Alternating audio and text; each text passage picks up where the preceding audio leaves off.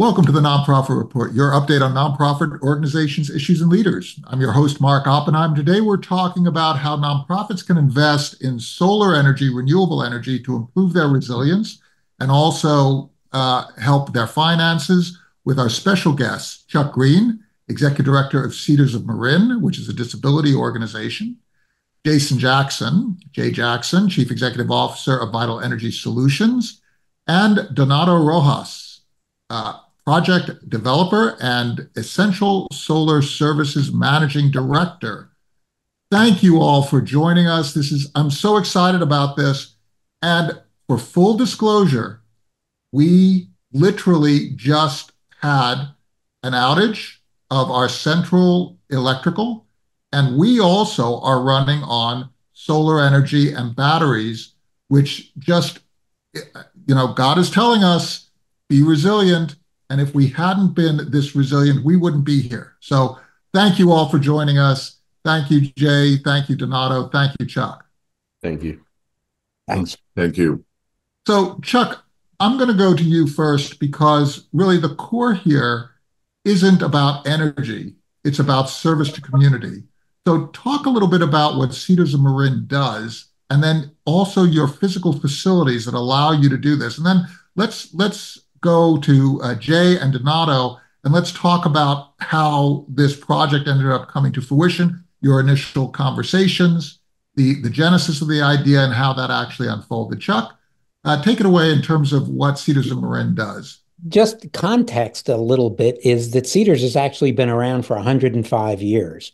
And we provide independence, defend dignity, and realize each person's full potential for 200 individuals with developmental disabilities. That's who we are. That's what we focus all our time and energy on. That's why everything we do is focused on that. We have a tagline that actually, in some ways, I think communicates even better. It's Cedars promotes, creative, productive, joyous, and healthy lives for our clients. And again, that's 200 individuals in a bunch of different programs. So that's kind of who we are, what our mission is, what our purpose is. And we're just very, very focused on making that happen with a staff that's just incredible. How many staff do you have, and what is your facilities like? What is your physical footprint like in order to provide that service? It's complicated. There are actually about 150 staff, and they're in about 12, 14 different facilities. So we have a main campus, which is right near where I am now in San Anselmo. And that's a beautiful setting where each client has their own rooms that have, kitchenettes and bathrooms, very much better than I ever had in my college dorm, that's for sure. Really nice. And then we have 8 group homes. Each group home has 8 clients, again, each person with their own room. That's the residential setting, and that accommodates about 100 individuals, people who have been living at Cedars for a long time. We have one resident who has been living at Cedars in one of the residences for 92 years. And so in addition to that, then we have some of the infrastructure places, residences and, facilities. But we also have 3-day programs, and that's really important. So it's the residential, but then 3-day programs. And they've each won a bunch of different awards in a way. And so the first is Community Connections, where our participants give back actually by volunteering at other local nonprofit organizations, such as the Marine Mammal Center, Marin General Hospital, Marin Headlands. And some of these folks, our folks have been doing that for 10, 20, 30 years. So it's a connection to the community. We have our fine art studio. It's where artists express their creativity and develop professional art skills. They receive guidance from professional artists in a range of different art mediums, such as drawing, painting, sculpture, jewelry making. We have a gallery right downtown San Anselmo where clients sell their art. They get 50% of the proceeds.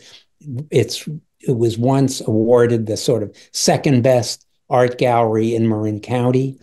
And then the Textile Arts Collaborative, sorry, which is a 22-acre ranch in San Rafael that offers a whole range of activities and opportunities to earn income through weaving and gardening and cooking and animal husbandry and art, as well as a senior program for those folks who have been around for a while and actually want to retire away and take it easy. So those are our programs and the facilities. One of the things that's not quite as evident, and it's kind of represents a change in how the world perceives people with disabilities, and that's that we work really hard for people to have a sense of belonging so that our town, the places we're at in Novato and San Anselmo and Ross in particular, our people are part of the community and are doing things all the time. And the destigmatization of what it means to have a developmental disability is something we work hard to dispel, whether it's with first graders, second graders, or seniors. And so they're completely involved, and the towns totally embrace us. This is such a great setup because you have here a whole bunch of individuals who collectively are forming a small town. So this is daily living. Mm-hmm. But then you also have medical needs that these people have. So you need devices that are able to be run by electricity that are so important to someone's health. You have small businesses that are being supported. Donato, I understand that initially you and Chuck had a relationship, and somehow that resulted in this project where you ended up doing a lot of solar work and renewable energy work over at Cedars. Tell us how that unfolded. Yes. I was approached by Cedars Life's facility and organizational safety manager, John Pope, at the time. This was a couple of years back. We're talking about maybe 2021. And one of the things that Cedars has been attempting to do is take advantage of renewable energy to reduce their electrical operating cost. And they've had experiences with other developers who weren't able to just figure out a good solution for their facilities. So I started looking at the project, working with Mr. John Pope, and discussing the possibilities of a solar system and what would be the major incentives and savings on a operational basis for the entire facility and the rest of their portfolio. At the time, there weren't any direct incentives for nonprofits, so it made the structuring and the solution a little bit more complicated than other organizations that do pay taxes. That being said, some administration changes happened on a federal level that allowed this particular project to come into a reality and a fruition, which now nonprofits are able to actually take advantage of the income tax credit. So one of the things that we did, we approached the project. We looked at the energy usage on a per site basis, on a granular level, yearly level, monthly, weekly level, and determine what possibilities are there in terms of energy savings. One of the most interesting things that we wanted to avoid was that they are located in a high fire threat area and experience multiple power outages from PG&E and the utility that provides power to their facilities. So we wanted to make sure that not only did the solution that we offered reduce the energy usage that they have and savings, but also provided backup during an event that they have power outages or anything like that, whether the utility turned it off or there's some wildfires that made that a situation where they had to basically rely on. So let me break in right here because this is really fascinating. In order to bring this together, you have to have the engineering competencies and the construction competencies in order to do the installation itself. You have to have the competencies to configure the system, but you're also doing this in reference to financial considerations, tax considerations at the federal and at the state level. So you're designing solutions that involve all these different competencies. And at a certain point, you have to settle on what your project plan is, right? Yes. Yes. So, Jay, could you jump in and talk a little bit about how Vital started to get involved and how the project started to unfold? Well, I appreciate that, Mark. Thank you. First, I want to say thanks, Chuck. It's an honor to be a part of contributing to help your organization become more independent, and that's what we're about. We're about energy independence here, and helping nonprofits like yourself take advantage of incentives that are out there, as well as become a place that is more resilient for both your community and your residents. So it's really an honor to be a part of that. The technical side of this, really, when you have a solar system's great. Solar systems offset the costs and provide a return on investment that is usually very quick, and it financially it just makes sense every time. There's no I've almost never seen it not pencil where it's just like, hey, it's a no-brainer. Let's get solar. I mean, it's like free pancakes on Sunday. It like, of course you want that, right? So batteries a little trickier. It's as everyone knows, it's a little expensive and can be cost prohibitive pretty often. Batteries is a nice clean way to provide power in shorter term outages and create a ease of workflow, so a lack of interruption for daily business needs, especially when we have residents on site who are dependent on keeping their food cold, on medications, whatever it may be. These are important factors to take into consideration with coming up a backup power system. So in this case, we recommended batteries, which were incentivized through the SCHIP program. That we could talk forever on that. I'll keep it short and sweet. There are more incentives in fire threat areas than there are for non-fire threat areas. We had the opportunity here to take advantage of substantial offset of portion of their cost. We can go into more detail if you'd like. Denali can provide that. But one of the things we incorporated here is, we are, on the coast here, and we also want to take into consideration wintertime outages. What do you do in inclement weather, or if the facility goes offline in the middle of the night when the solar aspect is not available? So we actually have a generator as well. So in combination of those three devices, we've created a design and a project where we're getting to a place where we aren't dependent on the utility anymore. We've created an independent microgrid that can function for multiple days without any action from a utility provider. So, and that's the thing. We're going to talk a little bit about the details of the actual systems configuration. But what you're talking about in concept is that in certain places where there are fire hazards, where there are sensitive user requirements, it is important to have that backup. And now the solution is available where you can create a little microgrid. It used to be that you would have to install these huge generators in places like hospitals. But now in a place like Cedars, which doesn't necessarily have the financial resources of an enormous hospital, you can actually, on an economical basis, install solar, install batteries, install backup generators, so that regardless as to what happens, when you have a service interruption, you're covered. So let's talk a little bit about how this was. were all of the panels located in one location, or did you have multiple locations where you installed the panels? And how many panels did you end up installing?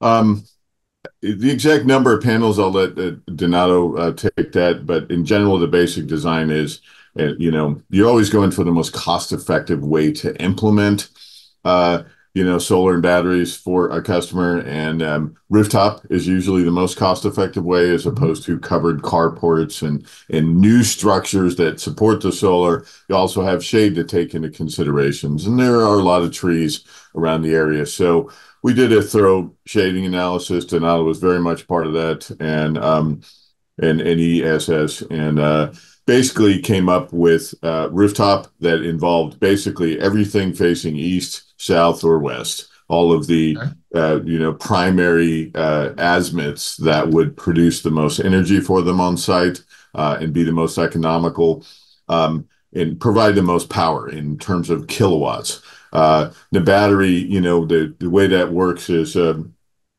the event of a backup, just real quick, overall design, I know it wasn't specific to your question, but the solar is constantly charging the batteries in the event of an outage during the day. And usually that battery will go well into the night. At a certain point in time in low battery alert, either, the sun comes up and the sun starts producing power again, or the batteries will kick on and trickle charge the batteries back up to state. So they're never really down. It can go almost indefinitely. There are, Donato, you want to jump in on the exact specifics on kilowatts and number of panels, et cetera?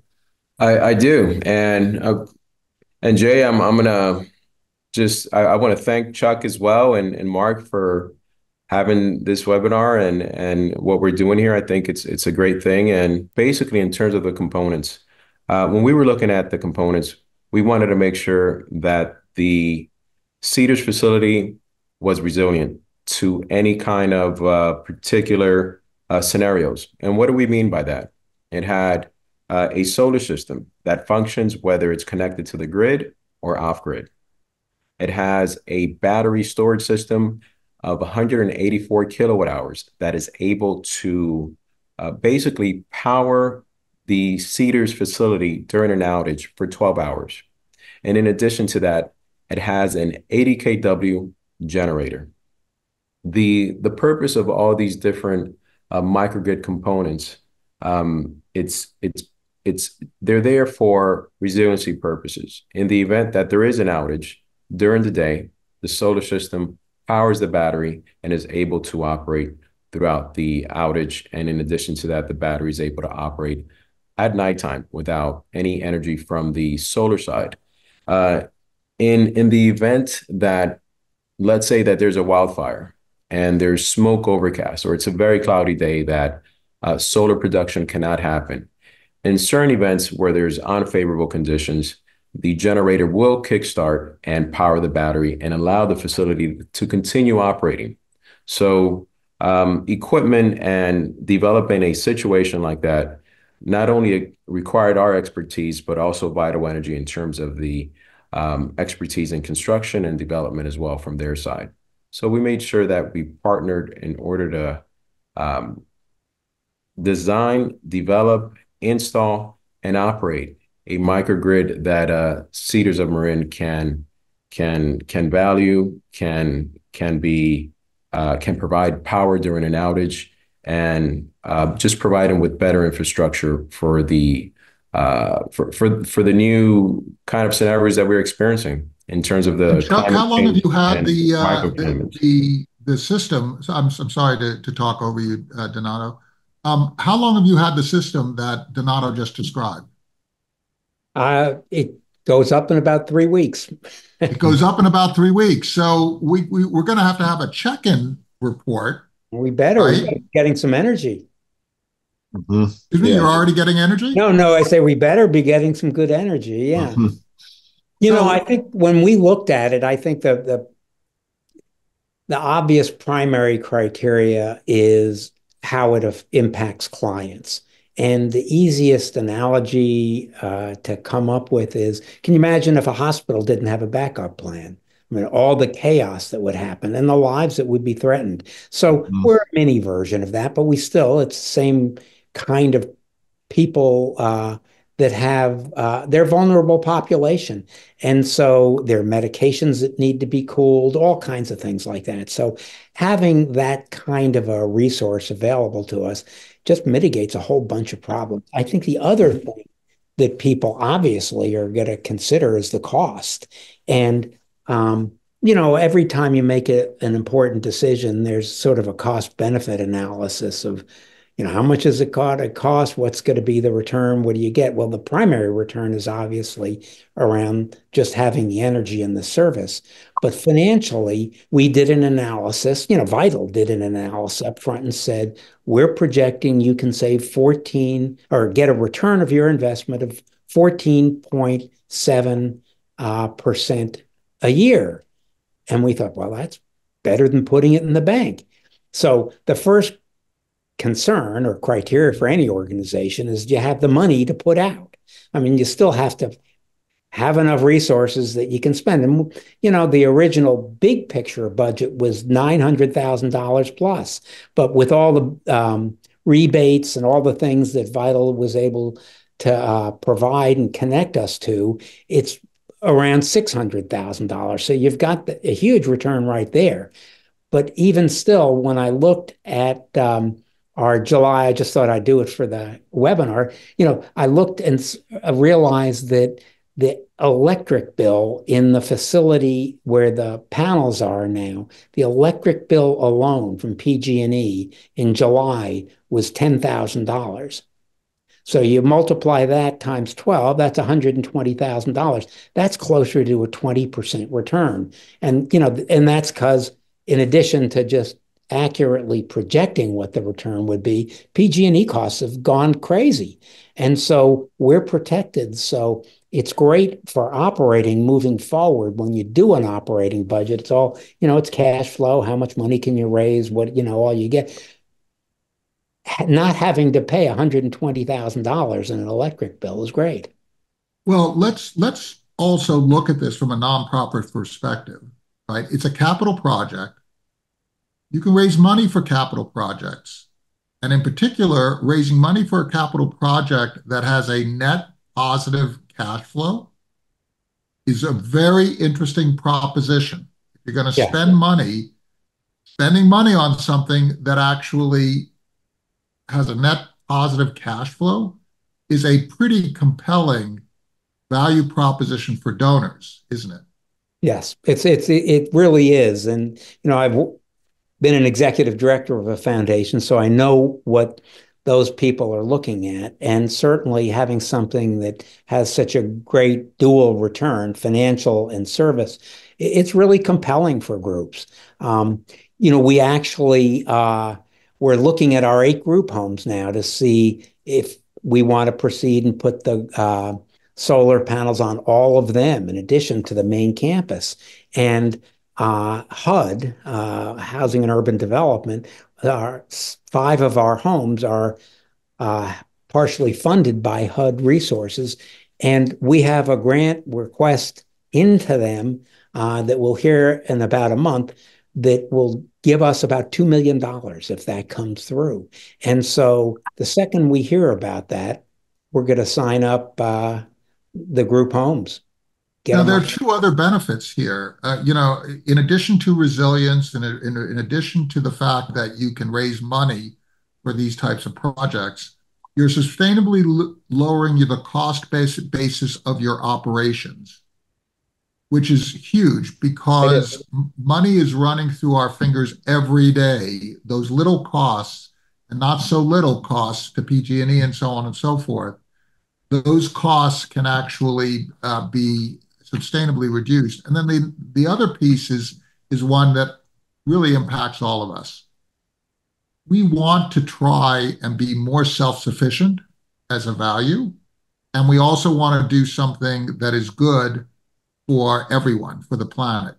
Is there any downside that you could see here of actually making these types of investments, particularly in Sunbelt areas? So I'm thinking of the Southwest, I'm thinking about California. there might be some questions if you're in an overcast area or whatever, but in these areas where the sun is a resource, do you all see any downside here to taking this type of a step? I mean, it's an No, authentic I think question. I think the only key question a nonprofit or any a business has to ask is, do you have the resources up front to invest? It wouldn't be great if you had to go to a bank and borrow $1 million to put up a solar system, but for our purposes, we were able to put the money up front and said, we can get a much better return by doing this. So just from a financial perspective, it made sense, but we had to have that money up front. If we didn't have the cash flow to do it, it would have been a tough sell.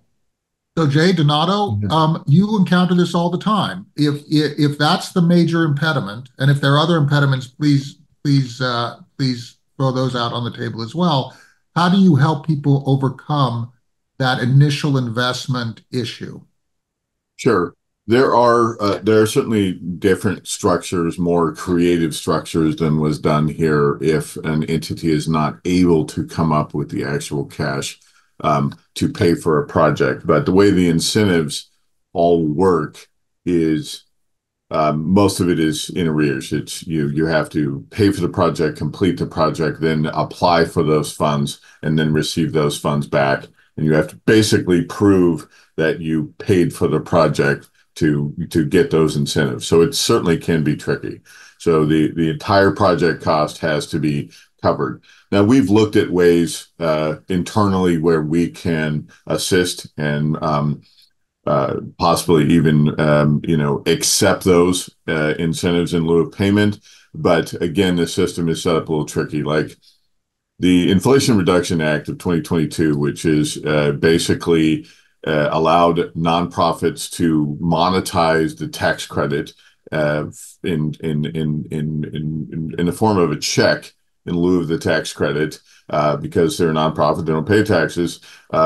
January 1st of 2023, for the first time, that was available to nonprofits ever in history. So we're pretty excited that that's available there. To me, nonprofits have always been an underserved portion of the community. We're out here doing solar every day, and we have for 30 years, but we haven't been able to. It's always been a complex transaction financially, as well as usually involves third-party ownership, which is still an option here. And what I mean by that is a lot of times either maybe a high net worth individual or an investment firm will get involved, provide that capital, actually own the project, and and then flip the ownership after a few years so they can monetize the tax credit, and then the nonprofit still receives all the benefits. A little more complicated, a little more legal fees, kind of drives costs up a bit, but still a very practical way of getting nonprofit projects completed. Donato, you want to make any comments from your font of experience in terms of how you end up getting to the point where you can say go because of the finances are all in place? Yes, Mark, I would say the only downside is your landscaping bill may go up a little bit by requiring tree pruning, right? But in terms of the operational savings, for example, Cedars, they're saving about $60,000 per year of energy costs because of once the solar system is operational. In addition to that, the federal incentive pays 30% of the cost of the entire solar system and battery system itself. And in this case, they actually qualify for state incentive for the battery portion, which covers 159,000 of the battery cost. They have a payback period of less than 5 years. So in cases where the nonprofits have the cash available, it's a great investment. And even if they don't have the cash available, like Jason mentioned, there are different mechanisms or structuring, whether it's a loan or a power purchase agreement or an energy service agreement. There's ways to make it happen and have a great payback return. So it's a great investment for nonprofits, and the current infrastructure and the federal investment tax credit, how it's structured now, And I like it for nonprofits. It's a great opportunity for nonprofits, and we're great to be part of that and having the opportunity to provide those solutions to nonprofits. I'd like to add to that. The one thing there, the simplest transaction, if a nonprofit is unable to, it doesn't have the cash, is to take out a loan. Because as Donato just said, and you hear Chuck talking about the savings, it's substantial savings. And payback means in this business, at what point in time do you break even? So you're talking about installing solar, batteries, generators. This stuff is all going to last, 15 to 25 years of producing money and saving costs every single day of the week, all day, every day. And it's paid off in 5 years. So after that, it's free income. That's what it is. It is basically making you money and providing that resiliency every single day. 5 years break even is an extremely short period of time for this level of an investment. So it really is a practical way to address cost increases over time. And I don't know if anybody's noticed their PG&E bill lately or their utility bill, but they're kind of getting up there a little bit. So, this is, as a matter of fact, here locally in our utility, PG&E, they've been approved by the Public Utilities Commission to increase rates another 18% by the end of the year. Yes. So we're looking at additional increases. So this is a hedge against that inflation. No question. So Chuck, how long did you say Cedars of Marin has been around? We've been around for 105 years. So if these systems last, let's say 20 years, I know they're rated for 25, but let's go down 5. We're talking about a 15-year net positive on the total investment. It seems like a no-brainer, particularly for an organization that has been around for 105 years, right, Chuck? Yep. So I'd like to thank you all for. Can I mention one other thing? Sure.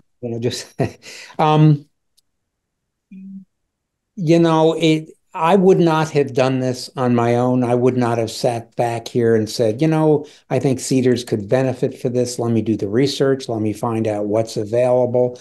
And my guess is there aren't too many, certainly nonprofits, probably not a whole lot of businesses that have the expertise internally to do that. And my advice would be to find a partner who you can trust and who helps make all the decisions clear. They don't make the decisions for you, but they at least need to make it really clear and find out, be sort of aggressive on helping to provide those other kind of incentives or rebates or things. Because again, I wouldn't know about those things.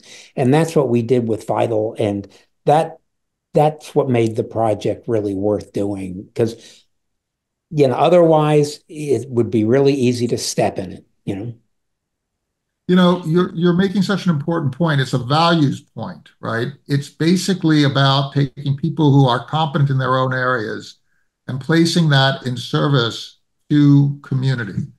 And that issue of trust, the issue of clarity, the issue of teamwork, right? This is the way we all should function. We're not trying to extract. We're trying to sustain and serve. And that's basically what we're talking about. Jason Jackson of Vital Energy Solutions, Donato Rojas of Vital Energy and ESS, and Chuck Greene, the Executive Director of Cedars of Marin. Thank you so much for sharing this experience. It's so important. People can be instructed by the route that you've taken and replicate it for themselves. I'm so very grateful for your insights and for sharing your experience with us. Mark, appreciate you. Thank you. Thanks very much.